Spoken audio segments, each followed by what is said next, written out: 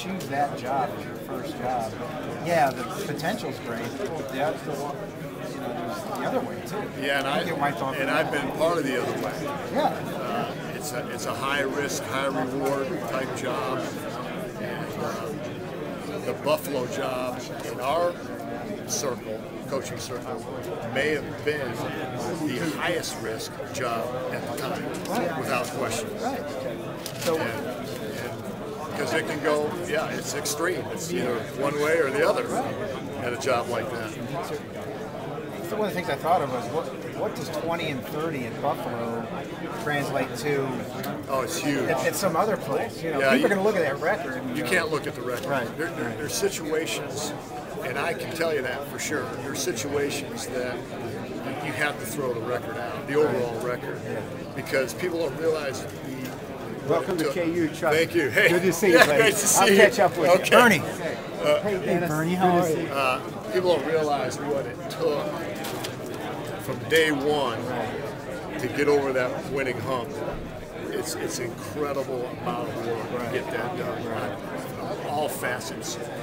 And I can assure you that he spent a great deal of his time with a lot of non-X's and O matters, is the way I put it. Just getting up to speed. Yeah. Just getting everything up to a Division I level takes an incredible amount of work, and along that process, you have to, you know, you're going to lose some games to get to that point where you can over that. So when people mention overall record, it's just you can't look at that. It's what he did at that particular place, and I can assure you, in our circles, we thought he was going to the Buffalo Bills. And when we heard it was the Buffalo Bulls, all of us, to a man, coaching man, said, what? Was that a college football program? They just started. They just started. And it was an incredible leap. Yeah. Incredible leap in our life. Chuck, when did he contact you, and you must have climbed on board right away? You obviously had a real connection with Turner. Right. Right after, right as soon as he was contacted, about the job, shortly after, they let Coach Mangino go, and the transition happened, and as soon as Lou started to get his candidates together, Turner contacted me at that point. And I would think there would be other probably head coaching candidates out there to be interested in you as an offensive coordinator, but you obviously, you got on this train in the beginning and just stayed with it. I did. I've known Turner for a long time. I've admired his work. We overlapped in the Big 12 when he was at Nebraska as a coach. I was at Oklahoma. We had some epic battles against each other during that time. We had a number 1 versus number 2 battle back in 2000, if you guys remember that. Obviously, Turner and I go way back. We played against each other in college. We played out at Nebraska. We played each other a couple times when we were a player. When I was a player, and I was at Nebraska. So I followed his career, and of course, he got into coaching in Nebraska for a long time, and then of course the Buffalo situation. We all went our separate ways, but I think it's just in our business professionally. You look at the work that you do against each other. I think that has a lot to do with it, as opposed to someone that you don't know about on either coast. But that's kept us, I guess, in touch with each other for the most part. But this was the combination of going with Coach Gill and the University of Kansas for me was a no-brainer. It was an easy decision. To answer, I had some other, I would say interviews, and I was in a situation, a very rare situation, where I could go to the right place and the right fit.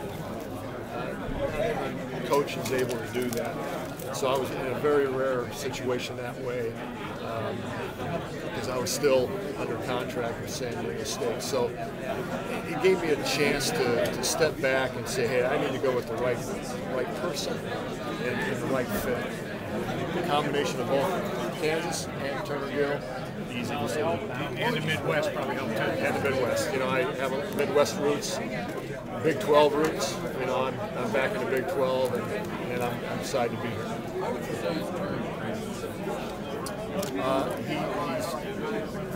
He's a very strong person. He's very strong. He has a strong will, and you can feel that. when you're around him all the time. He knows exactly what he wants to do, and you admire guys like that. There's no, he's very passionate. And what I like about him is how he wants to develop student athletes. He cares about those guys, those young men on his football team. You can feel that with him every time you talk to him on the phone. Even though you're on the phone, you can feel that. But he has some outstanding leadership qualities. He really does. Work underneath him, and he's the right guy. Well, he's a tremendous leader, and he's a guy that coach that you want to follow. I mean, he's very strong in his conviction. He's very strong-willed in what he wants to do, and you like that. You know he's going to set this team on a right path in a good way, with the right direction. And when he called me, I did not hesitate. For him, for sure. Couple that with the University of Kansas and where it is now, it was a no-brainer for me. It took me for all of 10 seconds, so maybe sooner than that. He's I'm excited. We've worked against each other, and I've admired his work over the years, especially at Nebraska and then at Buffalo. Years ago, we've overlapped in the Big 12. This is probably a lot like your fraternity.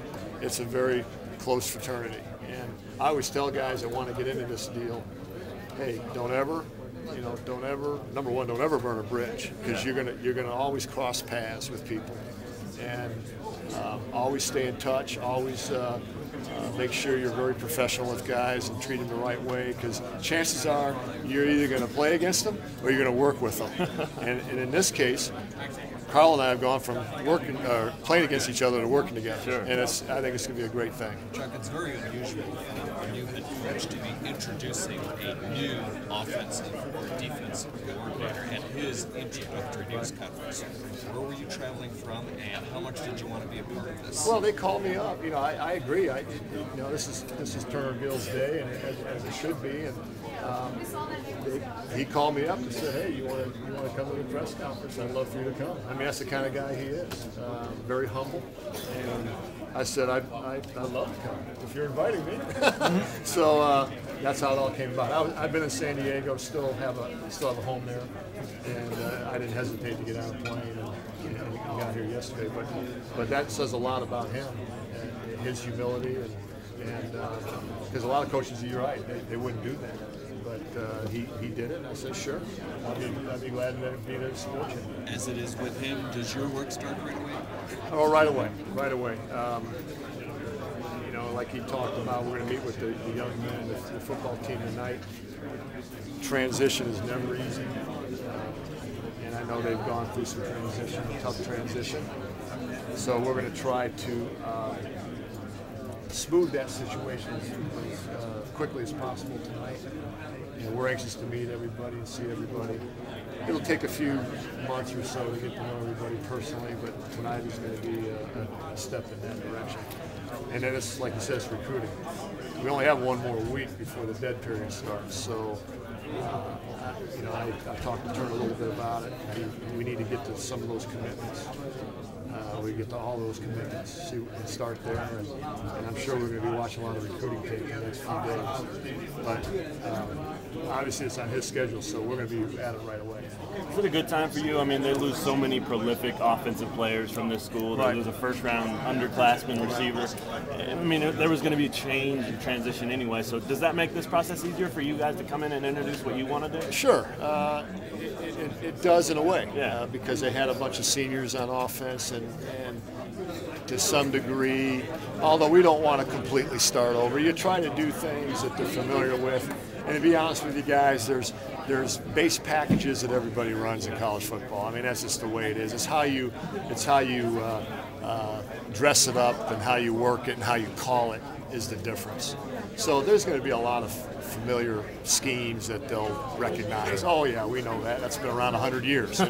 So, but at the same time, you know, you got change is inevitable in life and anything, and this is part of it. And one of the things we'll talk about is, hey, you have to adapt to that change quickly, or you get left behind. And